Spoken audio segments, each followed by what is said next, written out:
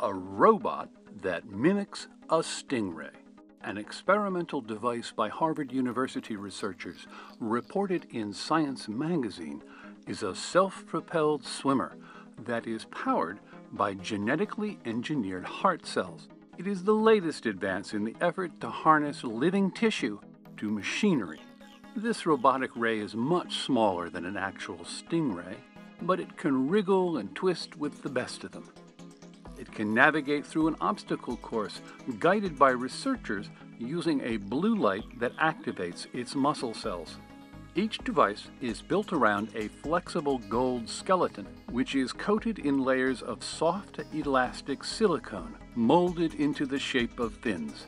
Then they add a single layer of about 200,000 live heart cells from laboratory rats. These heart cells have been genetically altered to make the cells contract when exposed to certain wavelengths of blue light. And as the heart muscle cells contract or relax, the fins flap up and down.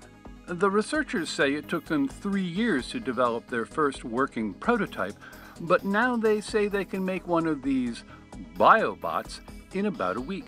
By mastering the biomechanics of heart tissue, these researchers hope one day to learn how to build a better artificial heart.